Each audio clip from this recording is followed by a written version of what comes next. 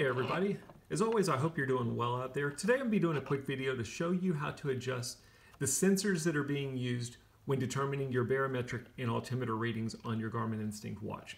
So first let me start by saying I'm using the Garmin Instinct Solar non-tactical version. Doesn't matter if you're using the Solar or one of the non-Solar models of the watch. This video should work the same for everybody. The other thing I'll mention is this is a feature that 90% of you out there will never need to change. But I do want to let you know that it's available just as an FYI. When you get your watch from Garmin, it should automatically be set to use both the altimeter and barometer sensors on the watch when determining things like your elevation and your weather patterns. But I guess there's certain cases where you wouldn't want to use both of them. You would just want to use the barometer or you would just want to use the altimeter in your activities. And you have the ability to change that on your Garmin Instinct watch. That's what I'm going to be showing you today. So the way you're going to need to get to that is one of two ways. You can either go to the barometer and then go to the settings. I can show you that real quick. By default, that's going to be your ABC button down here. If you press and hold it, it'll take you into your altimeter, barometer, and compass. And once you're in here, it should take you to the last of those that you've used. In my case, it was the compass. I can press the up or down button and just go all the way through until I get to barometer.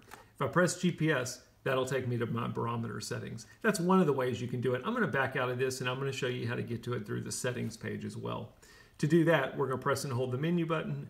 We're going to arrow down to settings, press GPS to select settings, and then we're going to arrow down to sensories and accessories, press GPS to select that, and we're going to arrow down until we get to barometer. You'll notice we're seeing the same thing as when we went to our barometer and just clicked on the settings.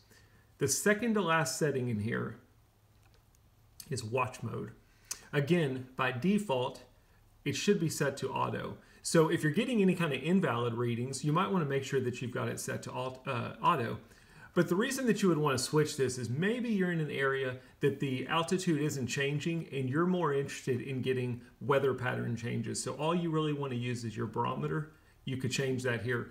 On the flip side, maybe you don't want weather patterns changing your altitude. You're in an area where you're doing maybe some hiking or mountain climbing and you want to just be focused on your altimeter. You can turn off your barometer here so that it's just using your altimeter sensor. The way we change that is when we're on this record, we press GPS and then we can arrow down instead of auto. We can just use the altimeter or we can just use the barometer. So again, if I choose barometer, now the watch will no longer be going back and forth between the altimeter and barometer sensors to determine my altitude and my weather patterns. It'll just use the barometer. Again, I can just use the altimeter. I'm going to go ahead and switch it back to auto. Again, I think in 90% of our cases, auto is going to be the best setting because it's using both of them. But like I say, if you're in an area where you're getting invalid readings, maybe it makes more sense, depending on what you're doing, just to use the barometer or just to use the altimeter. Once you've got it set the way you want, just press the back button till you get back to your main screen. As always, I hope this video isn't too confusing. If you've got any questions, post them in the comments. I'd be happy to help you out. Thanks for watching.